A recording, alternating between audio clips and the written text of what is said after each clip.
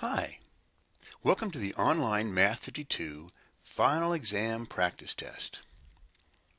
My name is Bob Pryor and I'm going to be going through each of these items one at a time. And one nice feature about them is that each item on the practice test shows what section it is from in the book. Now, we do not have this on the test itself, but here it is on the final practice test so that you can refer to the book as needed. All right, let's get started. Number 1, simplify this expression 3p minus 6 times the quantity p minus 9 plus p. Key thing here is recognizing that this minus sign goes with the 6. The sign in front of a term or number belongs to that term or number. And so it's negative 6 that we distribute here.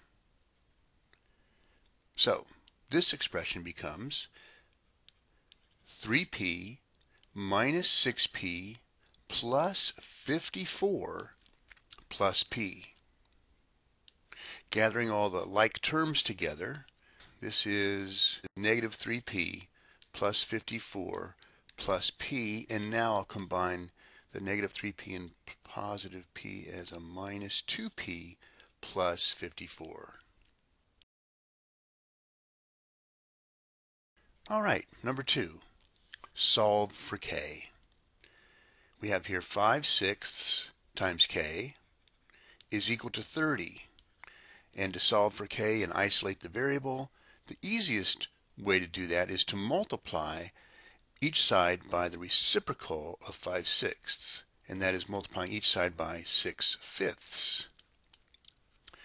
And because I'm multiplying by a fraction, I'm going to make 30 into a fraction too as 30 over 1. Of course, on the left side, the 5's divide out and so do the 6's. On the right side, the 5 will divide into itself once and into 36 times. And this gives us k equals the 6 times 6, which is 36. Number 3. This comes from chapter 2, where we solve an equation. And the first thing we must do is clear parentheses. This negative outside must be distributed as if we're multiplying by negative 1. Let's see what we have here. Negative 1 times 3a, negative 3a, and minus 1 plus a is equal to 2. Combining like terms, we have negative 2a minus 1 equals 2. And then we can add 1 to each side to clear the constant. Negative 2a equals 3. Solving for a, we must divide each side by negative 2.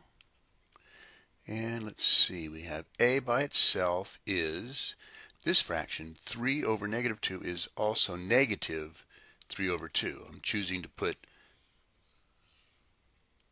the negative in front of the fraction. All right, number 4, solve for x.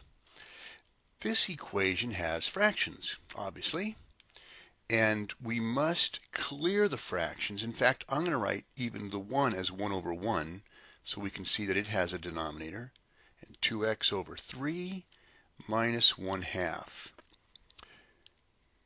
The least common denominator here, LCD, is 6. That's the number that we can multiply each side by. The left side by 6, I'll make it 6 over 1.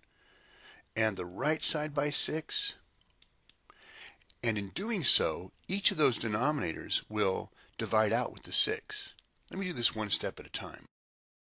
6 over 1 times x over 6. I'm going to write it as 6x over 6 so that we can simplify in a moment. Minus 6 over 1 equals, as we distribute the 6 over 1 on the right side, times the 2x over 3, it's 12x over 3, minus, and here's 6 over 2. In this case, we get x minus 6 is 4x minus 3. And now it's like we have a brand new equation, and we've got to solve that. Let me adjust this a little bit.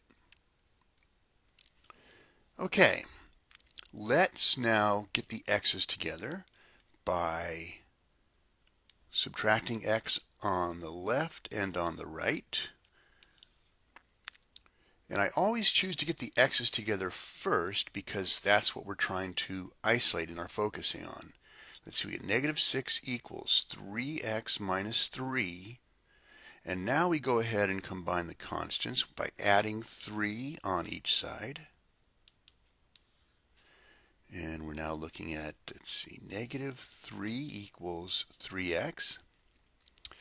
And let's divide each side by 3. The result is that negative 1 equals x, but as you learn in the book, I prefer to have that written so that the x is on the left side. X equals negative 1. And there's our solution.